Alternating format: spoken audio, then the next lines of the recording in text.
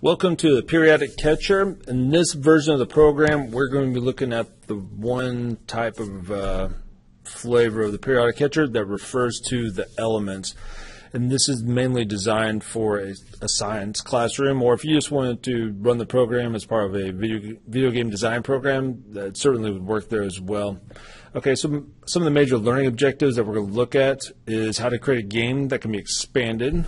We're going to also create some functions that allow the user to input and interact with other sprites.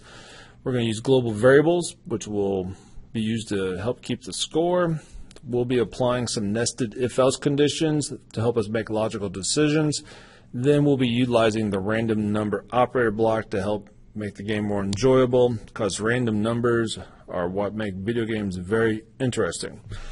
One thing to note before we run this program is that you may not have a lot of experience with Scratch or programming, so just try to follow along as best you can. I'll be explaining the code. This is one of the videos where I actually will be putting the code together with you as we go along through the instructions. My plan is to have a window of Scratch up beside the written instructions for the Periodic Catcher. That's going to be it's going to be stored in a PDF file. Before we jump into the instructions, I want to quickly show you what the completed program will look like. Before I start playing this, and it gets really noisy and very distracting, so I'm going to debrief you on what it looks like before I start playing, because I always find that I can't talk straight whenever it's playing, and I have a hard enough time talking straight as it is, so I'm going to make sure I explain this thoroughly. So what you're going to see is this little robot person up here, and they're going to move back and forth, left and right, and the robot is going to drop symbols down, which are represented by these three sprites. And you can see they're kind of color coordinated there. And they'll throw the symbols down, and the paddle down here will have to catch the sprite.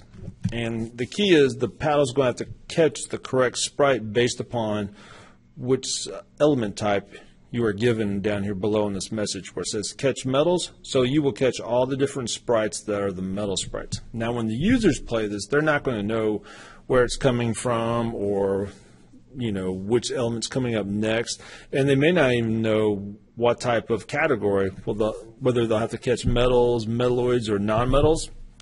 So it's all going to be randomized, and they're never going to know what they're going to have to pick up. And as the robot throws the items down, or excuse me, the elements, if you catch the right one, you're going to get points, and if you catch the wrong ones, it'll deduct points. And just to make things more interesting, this may not be great game design, but what I've done is whenever you miss an element that you were not supposed to catch and it gets down to the bottom, it'll add points for missing all the wrong elements. And if you miss a correct element, which means, say we're trying to catch metals and our good friend, the metal element, starts dropping down, and we don't catch it, then we'll lose points for missing the correct ones as well. So there's kind of a double way of getting points and losing points as well. So this is what it'll look like. And every time you catch the right element, I've kind of made this little faint type green kind of mask image to come across the screen with this sprite down here that I call shader. And I'll explain how that works later. And then if you get points deducted, then the shader will show up as red. Okay, so here it comes. It's telling us to catch non-metals. All right, so we got points for missing the metals, and I promise you this is all random. All right, here we go. Boom, got ourselves some non-metals. Now you can see our points up at the very top are actually increasing and decreasing based on what we collect. Over here, the game timer is going to reduce over a certain amount of time. You'll be able to adjust that as you go along. Okay, hopefully you're able to hear me talking and not just get all the crazy sounds.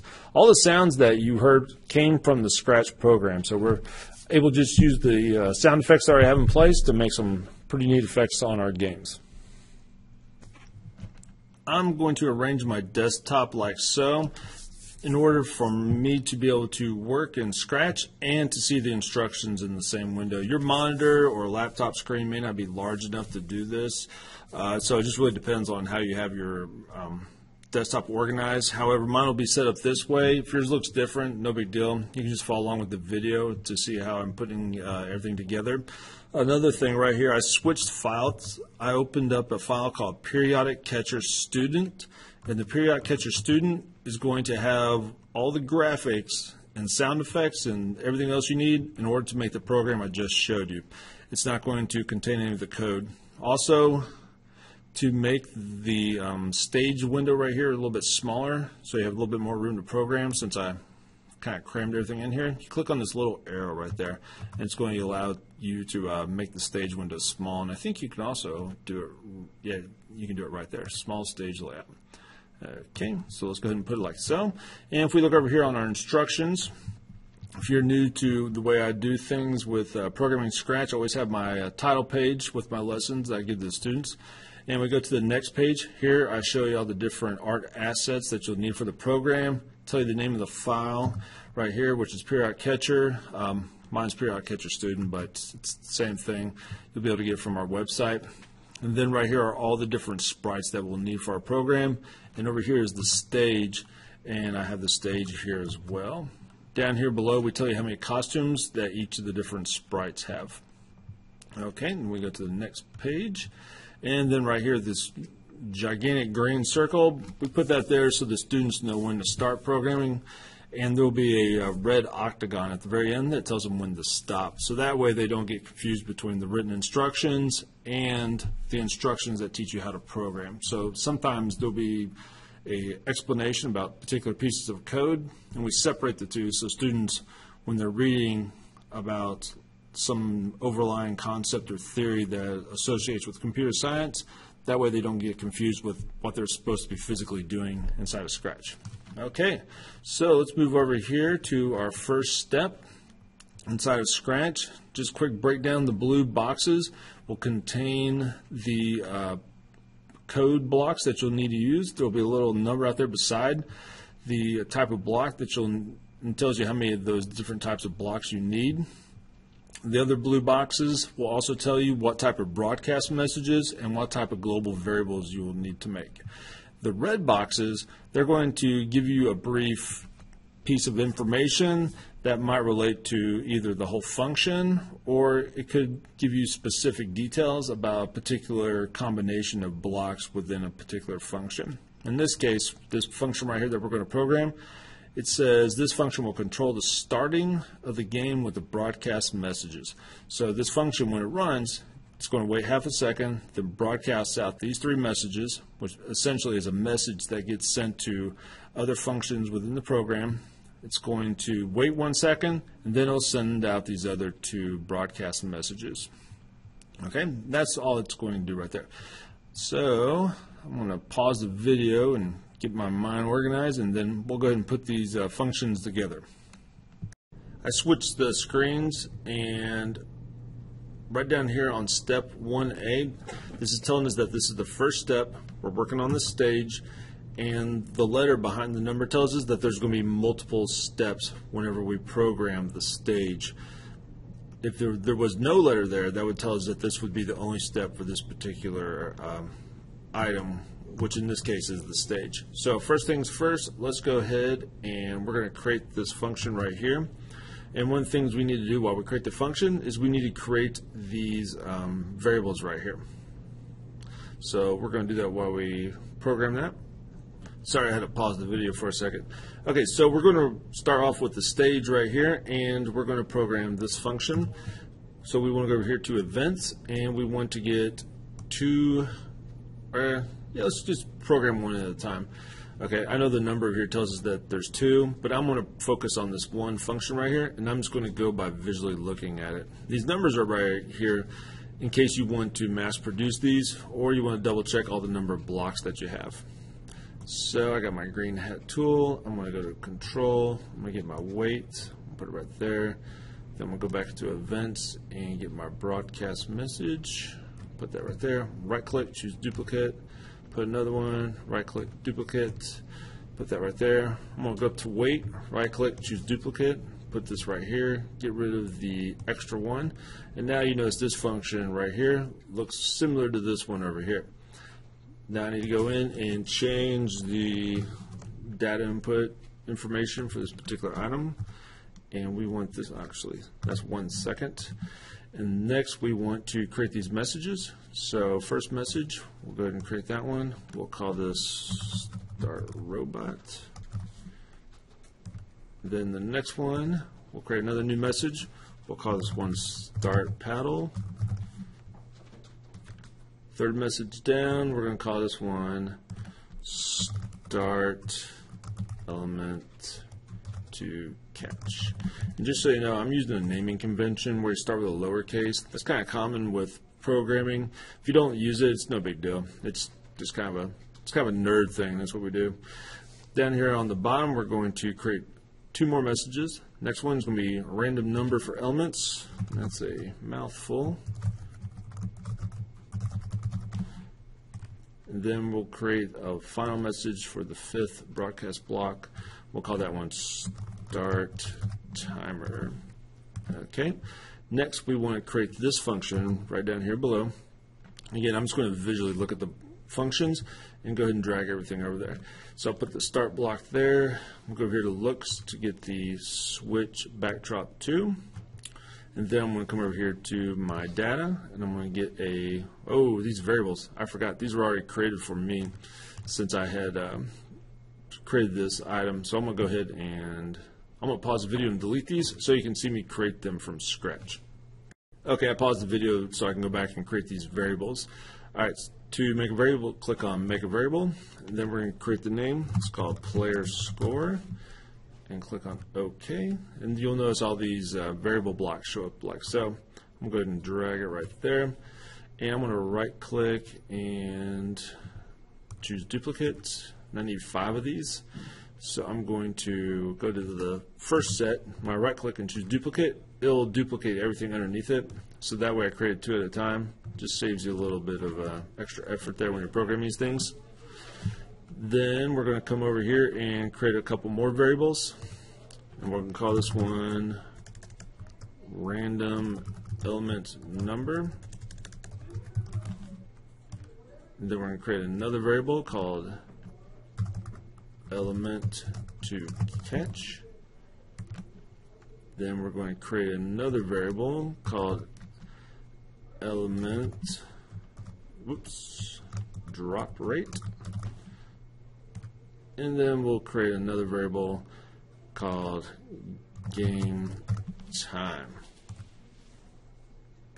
Now that you have all the variables created, let's go ahead and change that over here on the bottom function.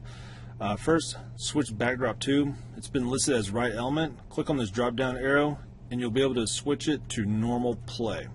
Okay, you're probably wondering where the backdrops are coming from. These were preloaded with the model that you downloaded from the website to start this program. So there's the different backdrops that we'll be using, and we switched to the normal playing one right there. So come back to your scripts panel, and then over here on our drop down for the variables, we're going to set those, and let's see. It should be changed. There we go. I wasn't clicking on it right. So we want to switch the first one to actually player score. It's already set. Then we want the next one to be random element numbers. Then the third one down, we want element to catch, and we'll finish programming this in a second. Fourth one down, element drop rate, and then the final one, we're going to switch this to game time. And you can do this in any order. You'll notice I didn't fill in the data input areas for the variables. I just kind of skipped over that. So here on the element to drop rate, or element drop rate, let's set that to a -5. Then over here on game time, we're going to set that to 30. And then for the random element number, we're going to put a random number in here. So go over to your operators, which are a particular type of tool. There's quite a few in here. We want the pick random with these 2 data input sections. And click and drag it over here to the element to catch section. And then from here we want to select from 1 to 3. Okay, so pick random 1 to 3. So it's going to pick from 1 to 3 on the values, and we'll use that number later on to figure out which one of these element types that we'll catch when the program starts running. If you switch to page 5 in the curriculum or the lesson here, you'll notice that this is the same two functions we just programmed. However, there's some detailed explanation to what's going on with these different functions. Go ahead and pause the video and take the time to read through these. I can't think of anything to add to the information that's already listed here. So just go ahead and pause the video and take the time to go through and read all this material.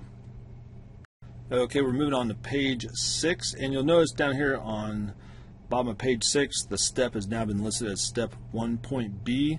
If I go back here, you'll notice the area I just talked about on page 5 was step 1A. And if you go back further, you'll notice step 1A actually started on page 4. So step 1A comprises 2 different pages. And 1B, since it's a new letter, that means we're going to program some new functions with this. And we're also going to create some new broadcast messages right here. Okay, so I want to take these blocks and move them up. Kind of limit on space since I'm trying to cram everything in here so you can see both sides of the window. What I'm going to do is I'm going to program these 2 functions right here. So we want to go to our events, and then let's get our when I receive hat block and drag that down. And you'll notice we already have this broadcast message set right here. And over here we have 4 new broadcast messages that we'll create. And we'll create those when we get to them here in the code. Okay, next we want to go to the data. We want to get a set block. And then we want to also go ahead and get operators and pick random. And just so you know, it doesn't really matter the order you put these in. If you remember last time, I just clicked and dragged and build it out, then I filled in some of the details. This time I'm just going to go ahead and fill in the details as I go, just because there's much more details than in previous sections. Okay, and oops, I forgot to change this one. So we want to change that to random element numbers. We're going to keep that from 1 to 3. Then over here, we're going to set that to 0.1, and this will all be explained. Actually, you can pause the video and read right here, and it tells you everything that we're doing. Okay, I want to get a if-else block. Let's see how many of these I need. I need 2. So if I look right here, there's the first if-else block, and then the second one is nested inside of it right there. Okay, it's right inside of it. I'm going to go ahead and get the second one, and I'm going to click and drag it and put it right down here in the else section. If you look real close, you can see this is where it fits in. Alright, now that I have that built out, I'm going to go over here to my operators, and I'm going to get a equal Boolean hex block like so, and then I want to get a looks like Apple leads the rally in the tech sector there. So we want to get the random element number. I'm going to get rid of this. Hope you got money invested in Apple. And then we go ahead and set this to a 1. And over here on the events, we want to get a broadcast message. We're going to click and put it right inside right there.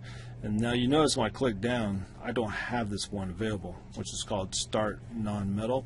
So I'm going to create a new message, and we'll just go ahead and call it start non-metal. Whoops, not mental, even though I am mental.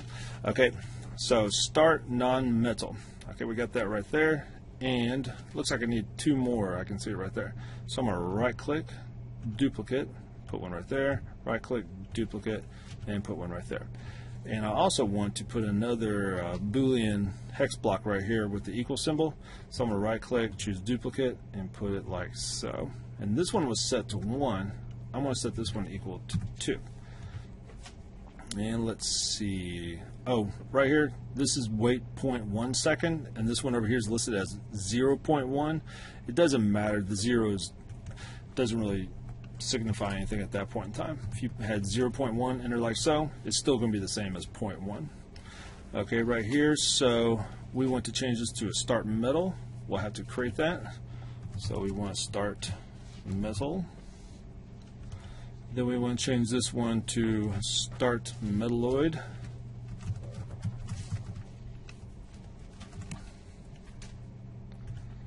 And we want one more broadcast message down at the end, and we're going to call this one robot animation.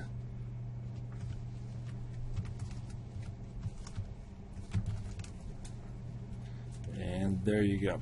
So your first function, let's double check all the details, make sure we got it built out correctly. Always go through and verify that you have all the information in here. And looks like we are good to go on this function. And now I'm going to build this final function right here. So I bet we can do it right now. I'm going to click and drag this up here just so I have some more room. Notice how I can stack these on top of each other. And it doesn't really affect how the program works. It's just a kind of an easy way to get everything out of a crammed space. Okay, next, actually I'll put it down here. If you need to pause so you can see the code, go ahead and do that. But now I'm going to move it back. Okay, so we want a when I receives, and we're going to choose a start timer, which is right here, and we need a repeat until block, and that tells us that the code inside of it is going to keep repeating until some sort of condition is met, and we're going to check that with a less than operator block, which we'll put right there. We want to get a variable called start or game time. There it is. Put it right there. And these variables, just so you know, are called global variables. That means everything or every sprite and object inside your program can access those. Next, we want a wait block. We're going to put that inside there. And what we're building right now is a simple little timer that can count backwards, and then it can actually do something with information once it gets to that point in time. Okay, let's get a data block, and this one's different. We haven't used this one. It's called change game time. We'll put that underneath the wait block, and we're going to change that +1 to a -1, and then we want to put another change block. We're going to put it right there, and we want that to be a -0.125, and then below that we are going to put a broadcast block right here, and we're going to change that one to game over. And it looks like I don't have it made, so this is a good opportunity for me to make another broadcast message. And broadcast messages, they are essentially internal messages for the program that is sent throughout Scratch that tell any block, or excuse me, any function that has the same message attached at its top for it to start whenever it receives that message. Okay, so basically, if you think about it in, I don't know, phone terms, they're kind of like text messages, and these text messages send out to people who are ready to receive that text message, and when they receive it, they can actually perform some sort of action based upon that message. Okay, so that looks like all of the functions we need for step 1B. And before we go to the next step, I wanted to bring something up. Okay, you'll notice I have the red boxes right here. These are going to tell you what all the information, or excuse me, what all the programming does inside of it. So pause the video and take the time to read those. When we go to the next page, which is page 7, you'll notice on page 7 we explain the information that's down here on this lower function for the timer, and it gives you a breakdown of all the different details.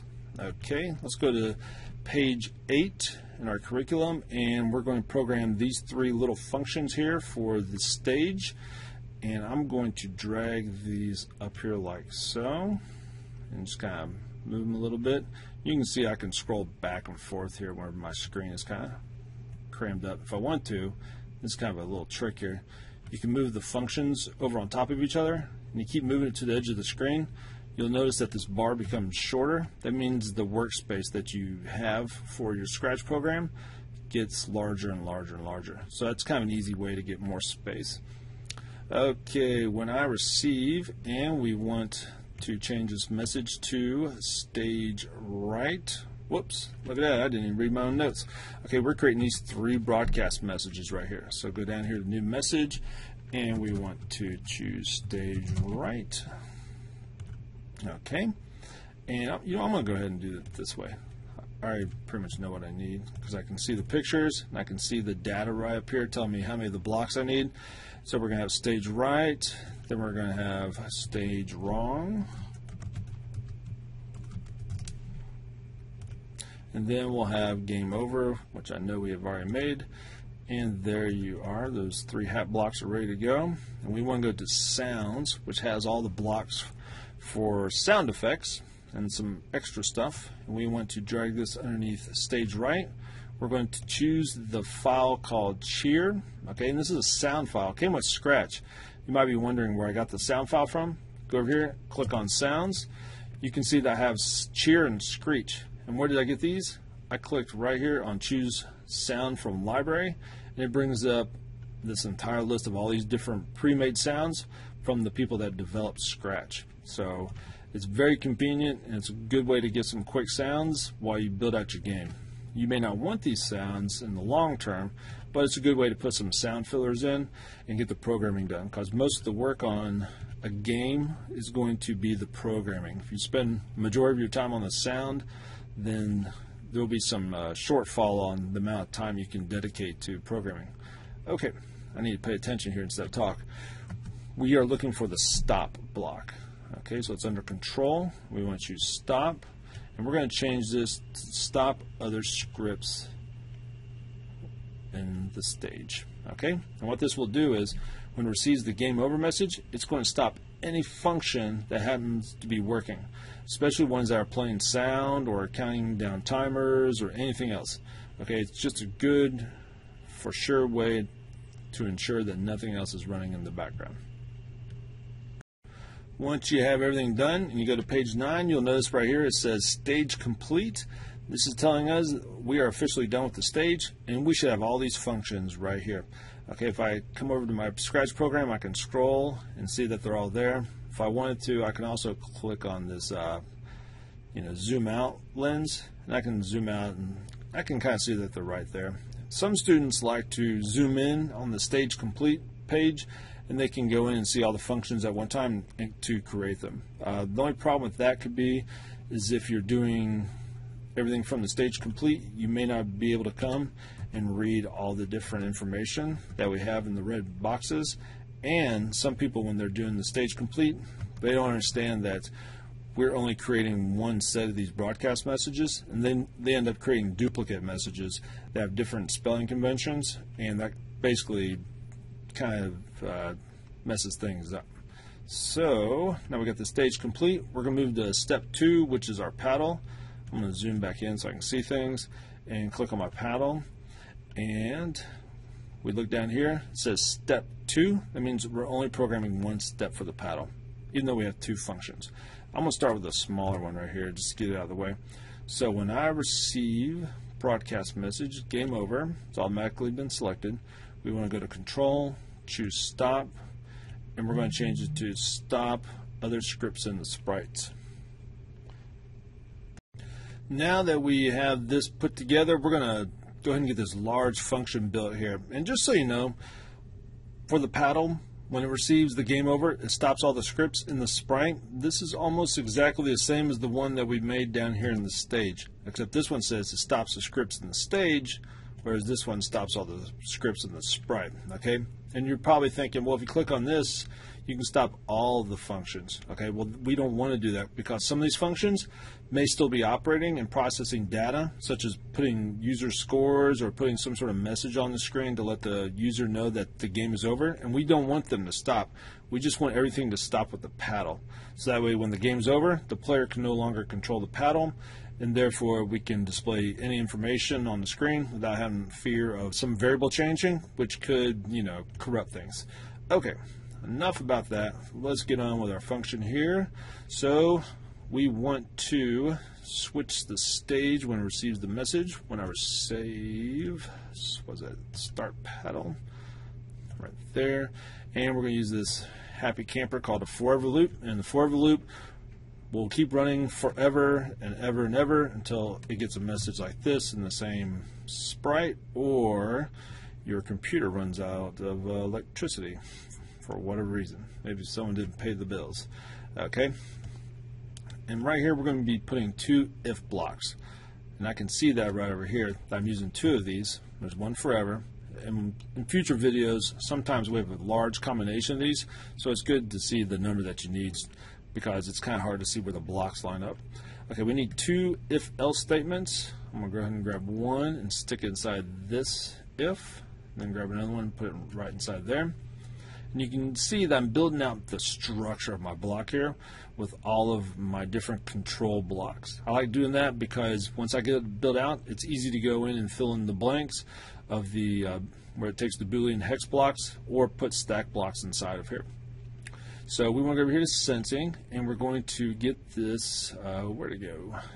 There we go. When key is pressed, we want to switch that to the left arrow. That's the left arrow on your keyboard. We're going to put it right there. And while we're at it, I'm going to put my mouse over the blue key, left arrow press, right click, choose duplicate, and then I'm going to put it right here. So these two if blocks are essentially going to be the controllers for the paddle. They determine where it goes. And you probably noticed I forgot a block right here. This is a good opportunity to show you how to slide in a block between two other ones. So we'll come over here and we're going to get the set Y2, and we're going to set that Y to a -130 on the Y axis. That's going to force the paddle to move down to this position. You can barely see. I'll make it a little larger for you. You can see that the paddle is down at the -130 position on the Y axis. It won't change up and down on here because if you look at the instructions, we're only going to be adjusting its movement on the X axis. Okay, and X axis moves left and right. Oh, that reminds me, we need to change that to right. So choose the right arrow. Next, we want to get our operators. We're going to get this less than Boolean hex block, put it right there. And we want to also get a greater than. Now watch what happens when I right click on it. I can choose the greater than symbol. So it gives you some sub menu features with those blocks right there. And then let's go over here to motion, and we're going to say when the X position is less than -185. So just so you know, if you look at the stage right here, -185 is about the farthest left point of the stage area.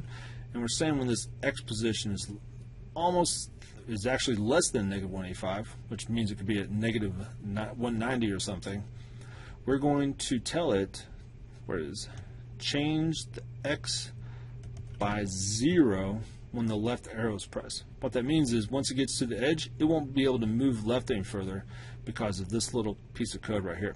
Now if it's not less than -185, we're going to put that right there. We're going to allow it to change X by, say, -12. Okay? And I just made that number up because I knew it would look kind of decent. You can put whatever you want on there. But just remember, any adjustments you make on the movement, these parameters for checking these Boolean conditions might change. Okay? So one little adjustment on just one single piece of data could alter the structure of all the other data that you put into your program. So be mindful of that. Next, we're going to take this X position, reporter block, put it right there, and we're going to say when it's greater than 185, and same concept as before, we don't want to change on the X axis if it's moving greater than +185. So +185, if you look at the stage, it's right around here, so we don't want it to get too far. Actually, I'm sorry, 185 is right around here. I can't get exactly on it, but if you look at the XY coordinates, right below my mouse cursor, it says 186. Okay, and next we want to duplicate, and we're going to change X by +12. Okay, if we want, we can double click on this function, and we can see that our mouse moves back and forth. Okay, just by double clicking on it without having to run the entire function. If we want, we can click on play, and it also will allow us to run the entire function. And the reason it does without anything else being programmed is because we had set all this up on the stage as a central location to run all of our broadcast messages and all of our variable settings, so that way everything runs out of the stage, and then our different items that we program can all follow in synchronization with that. Let's move on to step 3, which is our fancy robot. And just for the record, I drew that robot. Okay, we want to go to events. Oh, you know what? I'm going to show you something to help speed up the process here. See how we create this block right here? Let's just click and drag it over top of the robot, and now the robot has the same script, and it will work exactly for the robot. Now the other scripts for the robot don't apply, they're not made anywhere else, so we'll have to go ahead and create these. So let's get when I receive, and we want to choose start robot, and we want to select a go to. We want the XY coordinates of 0, so it's in the middle of the x-axis, and 130. Oh, it is already in there for me. And then we want to switch the costume to costume number 3. Okay, that's just to start off. You can pick any you want. The costumes are right over here. You got costume 2, 3, and 4. Costume 2, we don't really use costume 2. I just kind of drew the head for costume 2 right here. I'm not a very good artist, so I'll try my best. And actually, if you look real close, a lot of these arms, the arms are actually from another sprite inside Scratch. I just took the vector artwork and removed the arms from it. Okay, enough about my art hack. Let's go to Control, and we want to select the for over loop, and we want to get two of these glide blocks, which are right here, and we're going to get those. And we want to choose an operator, pick random for the X, and that one also for the X. We're going to move a positive 1 to 180 on the X random number, so we don't know how far it's going to move to the right on the X axis. And then over here, moving back to the left, negative 180 from a negative 1. Okay, so it's going to pick a random number from 1 to 180 for the X axis position. Notice Y axis will always stay at 130. Then down here on the second glide block, we're telling it to pick a random number from negative 180 to negative 1. And you'll notice I didn't pick 0. I didn't pick 0 just because. I mean, we don't need to worry about 0. If it doesn't stop at 0, it's no big deal. So that's the range for moving right with the top one and moving back left with the bottom one. Okay, now just so you know, the glide block right over here is set in seconds. So if you think about your formula for speed, distance over time, our time is the same. It's going to be 1. So if the distance is greater as we move from right back to left, okay, you'll notice, I can go ahead and run it. You'll notice sometimes it moves real slow, the other times it's going very quickly. Okay, that's just because of that formula for speed that has something to do with us moving a solid 1 second every time it moves left and right. If you wanted to, you could figure out a way to adjust the time based upon the movement. However, we're just going to kind of keep things simple because this is an entry-level program. Next, we want to go to Events, and we want to say when I receive the robot animation message, and come over to Looks and switch costume to 4. What this will do is it's going to make it look like it's throwing something.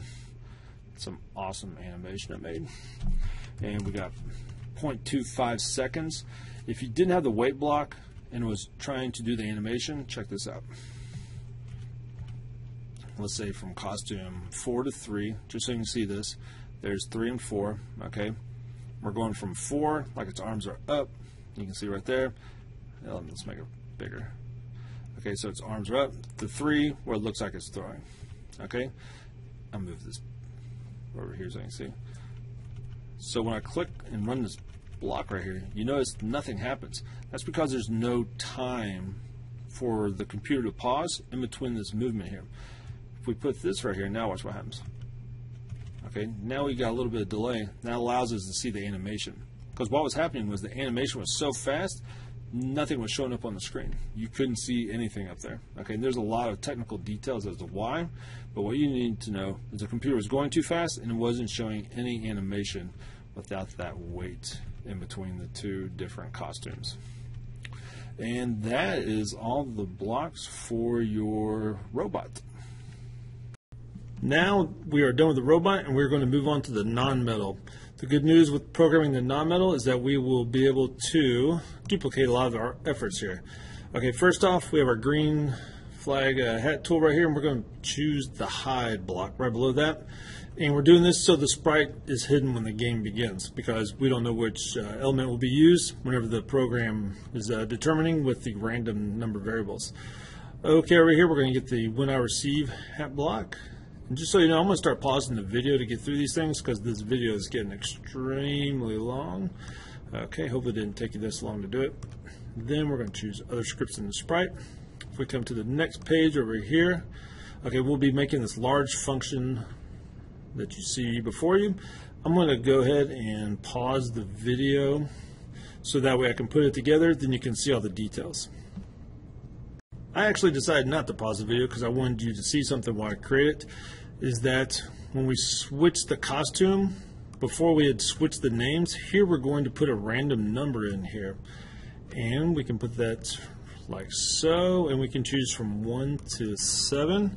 And what happens is it switches the costume to the number that's assigned to the costume number. So if you click on the Costumes tab, you'll notice right here we have 1 through 6. Okay, even though we have 7, don't worry about that. It'll just default to the previous one. But so what it's doing is when it says 1 through 7, it allows the computer to randomly select which costume number right here. Okay, and let's see. Let's go ahead and program the rest. It's motion, go to, and we're going to select a go to robot. I'm going to go ahead and change that to 6 just for the fact of saying I did it. And looks, we're going to tell it to show, and then we'll put together the rest of the code. And I'm going to go ahead and pause the video just so it doesn't take too long. Yeah, I think that sounds about right. Actually, no. Okay, I know you think I'm talking in circles here, but I forgot there's little details here. So the repeat until block, we want this, and this is important because the OR hex block will go right there, and then inside of it we will put the less than block. Whoops, you gotta be careful there. And then over here we're going to get a sensing, and we'll get the touching paddle block, which is right there.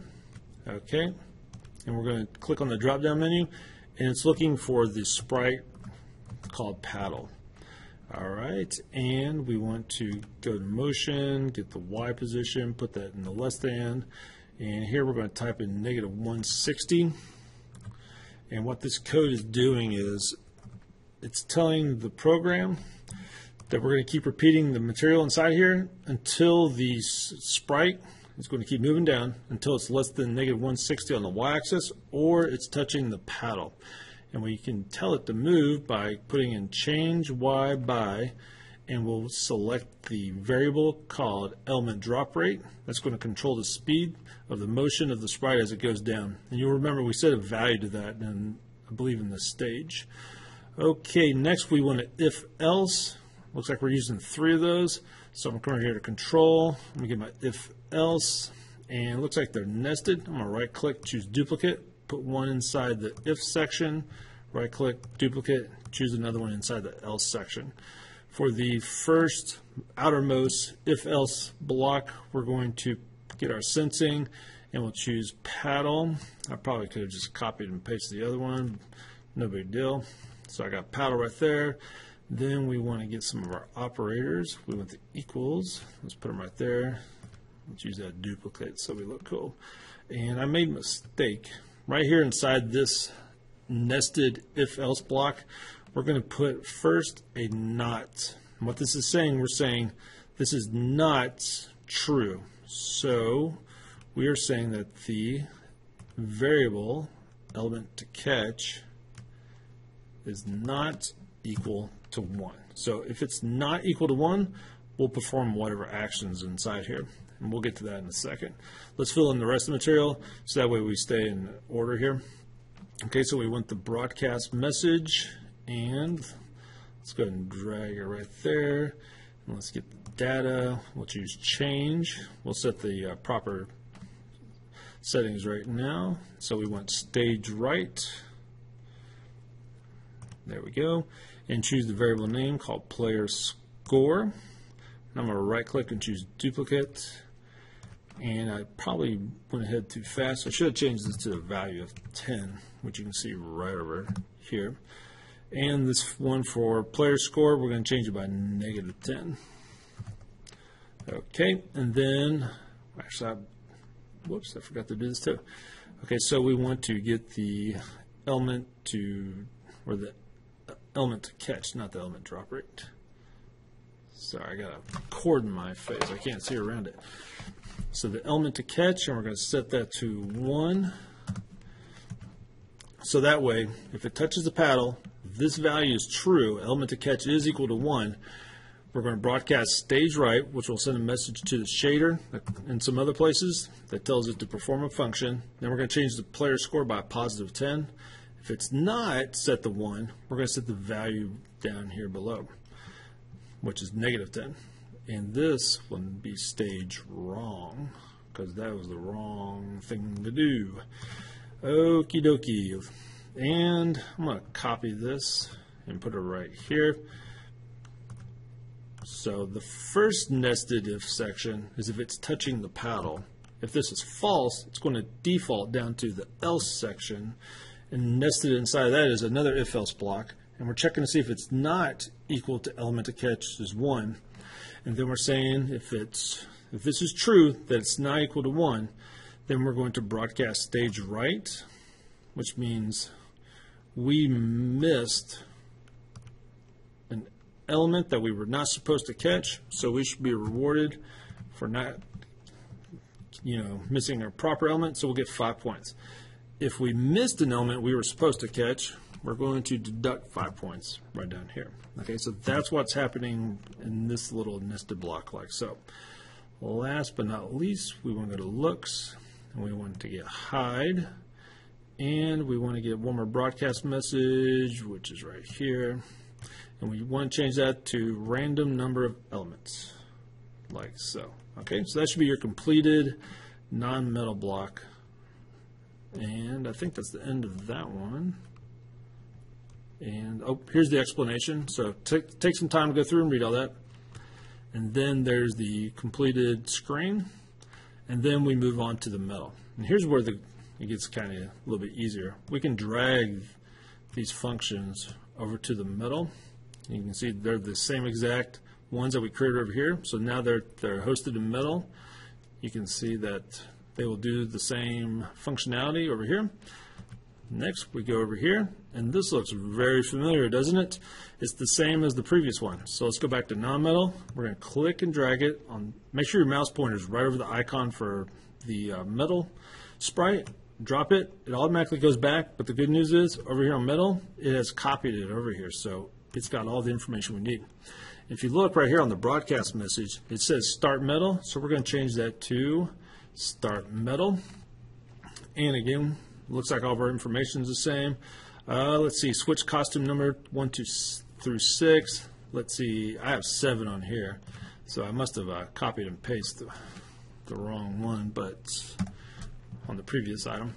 So we're looking for costume 1 through 7, and you'll notice that the code works essentially the same, except now we're checking to see if the element to catch variable was set to 2, which means we're supposed to be catching a metal, as opposed to 1, which was the non-metals. Okay, so go through and verify that information to ensure that you got the same exact details as this one. And we'll do the same thing for the metalloid. We'll just drag and drop these over here. And I'm pretty sure that's exactly the same. Let's pull up the instructions just to verify. I made this program like 2 years ago, so I have a hard time remembering all the details. Okay, so we want to go start metalloid, and we want to make sure that we got the proper range here, which is 1 to 5. Go to robot, Y position's the same, element drop rate, paddle, element to catch is 3, and this element to catch is 3. Okay, looks like we're good. So that was everything you need for the metalloid. And then we go to the messenger sprite, which is over here. Okay, the messenger sprite, there's no super major concepts that we haven't talked about yet, except maybe the point and directions. I don't believe we talked about that. So what we're doing is telling the messenger sprite to point 90 degrees, which tells it to face right. If you click on the drop-down menu, you can see that Scratch tells you if it's right, left, up, or down. Sometimes that can trick you because the sprite may not be facing that direction. So always double check what your settings are on your sprite. Let's get when I receive a game over. We're going to get a looks, get the switch costume, and we want to set that to game over. We want the motion block of the XY coordinates 0, 0. We want a control, which is going to be a repeat. We're going to set that to 48. And we want a turn. We're going to turn to the left. And we want to wait.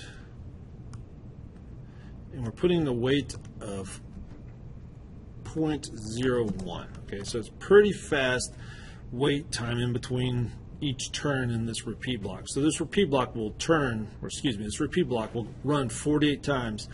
And 48 times, it'll do this each time. It'll turn 15 degrees to the left, wait about a hundredth of a second, and then go back and do it again and again and again. Okay, this helps control the speed and helps keep it moving in a nice kind of uniform fashion.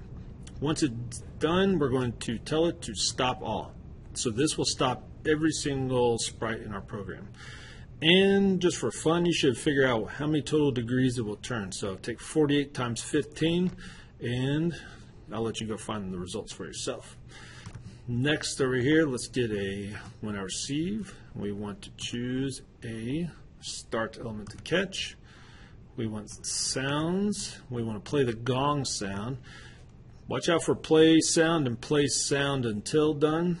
This one will just play a sound and let the code execute afterwards and keep playing the sound unless something stops that sound channel.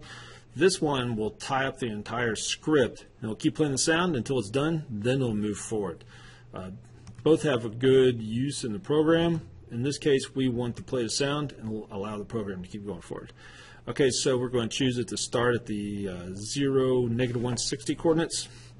We want a if-else block. We're going to put it right there. And we want the equal block. And let's get the element to catch variable. So we're going to say if it's equal to 1, then we're going to tell it to go to motion and go to the XY coordinate right here. We want the show, and we're going to tell it to switch to the costume called non-metals. All right, so what it's doing is when we get the start element to catch, which is broadcast at the bottom of all these element functions right here. Oh, wrong one. Let's see, where did I put that? Oh, yeah, it's right here. Okay, so when we broadcast start element to catch, when the messenger receives this message, it's going to switch to the particular costume, which is right up here, and it's going to switch based upon whichever random number was selected. Okay, and I'm going to duplicate this if block. Now check this out.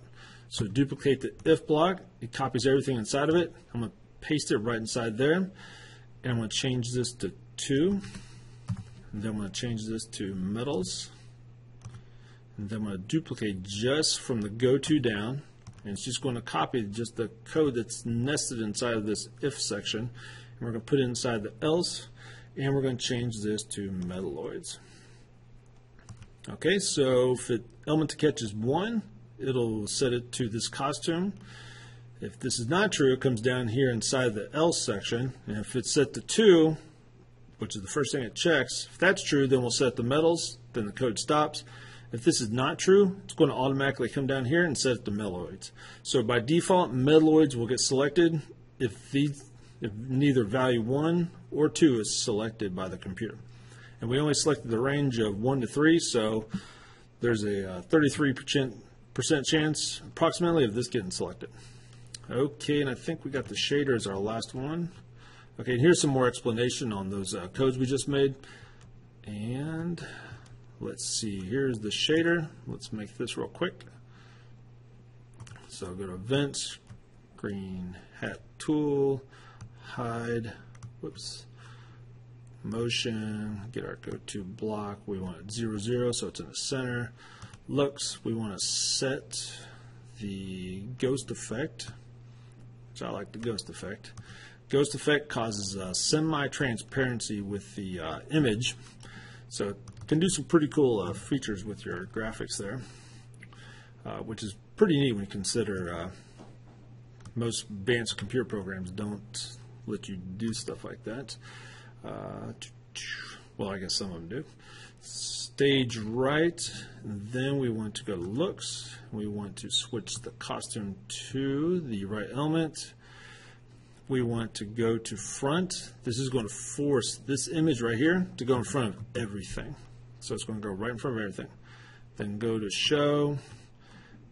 We want to go to control. We're going to wait approximately 0.25 seconds. Then we're going to tell it to hide right here. And I'm going to right click, choose duplicate, and we're going to select this to be stage wrong. And we're going to tell it to switch to the wrong element, which will be the red one, and the same code as you did before. And that's all there's to it. Let's click on play and see what happens. So it looks like it says catch nonmetals, and we are off. Okay, so hopefully yours is working as well. Let me make mine a little bit larger so I can see everything here. Let's make sure our variables are changing properly. So let's see. Oh, player score, I'm sorry, I was looking at the wrong variable. Okay, it looks like it's doing right. Now here's something. Notice we got all these variables on the screen. That's kind of annoying, especially if you're trying to make this game to be fun and it's distracting. You can go over to your data section and you can deselect all the variables you don't want. Well, we want player score. Let's get rid of that. You might want game time as well. And you may not want that one. So you can click and drag it up here and put it like so. You can also do this. You can right click on it, choose maybe say large readout, or you can choose this one to be large readout, or you can also hide it as well. But I want the player score up there. And I'll leave the name player score so we know what's going on. And then the game time, I'm going to put a normal readout also, so that's kind of uniform and the players can tell what's going on. So that is all there is to it for the periodic catcher for the Elements game.